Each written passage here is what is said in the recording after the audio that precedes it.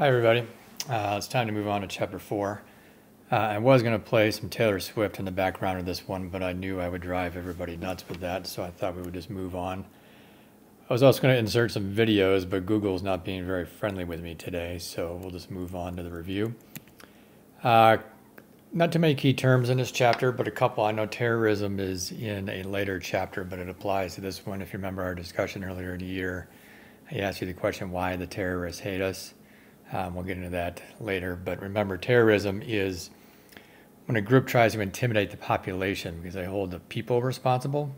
They want us to change the government and the policies, and so that's why terrorists target the civilians like you and I. Culture, remember, this is kind of a tricky definition too. We all hear it, but never know exactly what it means. But essentially all the customs and traditions and institutions that go along with a group of people that you practice over a period of time, but it's all your traditions and customs. Remember, habit is something that you do individually, and then custom is something that is practiced by the whole group. And so I just mentioned custom as part of the definition of culture. Habit is individual, custom is the group. Remember, folk is going to be a small, homogeneous group of people. You're usually isolated, they're rural. And pop culture is obviously a large heterogeneous group. They share a lot of things. They don't always look the same, where folk culture, most people look and sound the same, or pop culture, many different races and ethnicities, but we share a lot of the same customs. Moving on to QSU 1, where are folk and pop leisure activities distributed? Remember, folk has anonymous hearths. We're not sure where they begin. They're traditions that are passed down through generation to generation. So we're not exactly sure where they begin. Pop culture, on the other hand, we do know where it begins. You typically buy it in a store. You download it. It has large groups using and listening and watching and doing the same thing. Because in pop societies, we have much more leisure time. We're much wealthier. So we can buy things with that disposable income. Remember, disposable income is when you buy things that you want, not that you need. Like the Justin Bieber CD or the Taylor Swift CD, you don't necessarily need it, but you want it. And so that's the difference between pop and folk. They spread in different ways as well. The diffusion for folk is going to be relocation. They're not using technology. It's one person moving to the next area, bringing that idea, that song, that thought with them to the new place and spreading it to them. Where pop is much more hierarchical. It's from the top down, big cities to small cities. So for example, hip hop begins in New York and then eventually spreads to Philadelphia, then eventually spreads to Baltimore, and then eventually spreads to Washington, D.C., and then spreads further away even to Europe, Japan, the Caribbean, and so forth. Again, money plays a role, technology plays a role, but usually starts in large places and begins its downward movement. Remember, folk music, we don't really know the origins of this. The book gives us a pretty specific date, but we really don't know where it begins. The difference between folk and pop is its events in daily life, and we talked about this in class earlier in the year. It's stories about births, deaths, marriages, fishing, jobs. What you can make an argument is country music, folk, or pop. Don't folk songs or country songs talk about those various things? But the difference is going to be these are sung in families and groups and passed on from generation to generation. When you buy your Taylor Swift CD, it's not passed down to you from your mother or your father or your grandparents. You download it, and it's all about the money. It's usually performed in large groups.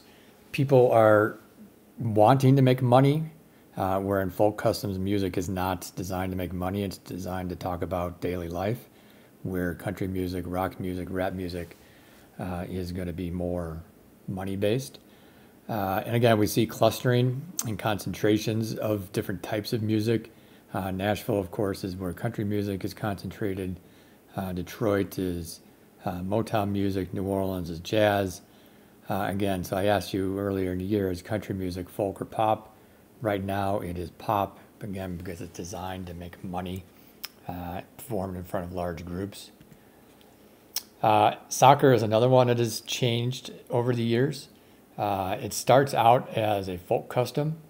In the 1800s, it's eventually taught in schools. It begins to spread. But once they start paying people to play and they start charging people to come into events, that's when it's going to make the transition from folk to pop. It spreads in different ways.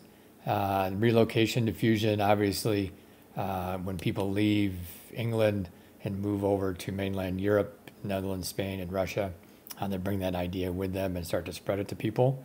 It also spreads hierarchical because the colonies of England are taught the game as well. So it's taught from the top down, the colonizer down to the individual. Let's move on to key issue 2. Folk customs are influenced by religion and environment. Always remember that.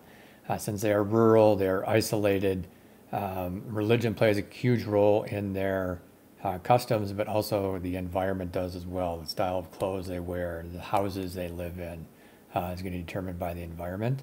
And that's why regional differences are so important. Obviously, someone who lives in Nunavut in Canada is going to have a much different style of dress than someone who lives in the Brazilian rainforest. Income levels obviously play a role. We're more material based, and so we buy more things, CDs, movies, shoes, clothes. And that's why you're going to see Volk varies from place to place at a given time. From one mountain range to another mountain range in Chile, you're going to see different customs and practices because of that location and isolation and so forth and lack of income. This is where food plays a role. Obviously, a taboo is a restriction on the type of food you can eat. It's part of your customs, it's part of your belief system that you cannot eat particular foods. The Jewish people obviously have kosher laws.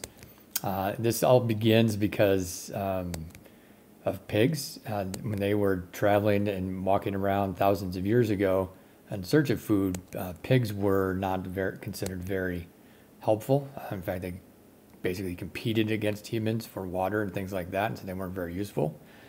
Hindus obviously have a taboo against meat in general, but particularly cows. They're important for 2 reasons. There's a religious background belief that cows are significant to Hindus, but cows are also used for plowing. Remember, when we get to agriculture, they're not very rich, and so they have to use, you can't eat what you need to plow your fields. It doesn't make a whole lot of sense. We looked at this map earlier in the year, basically just showing where the most popular foods are. You can see Utah, we love our In-N-Out burgers as much as the West does. Let's stop there.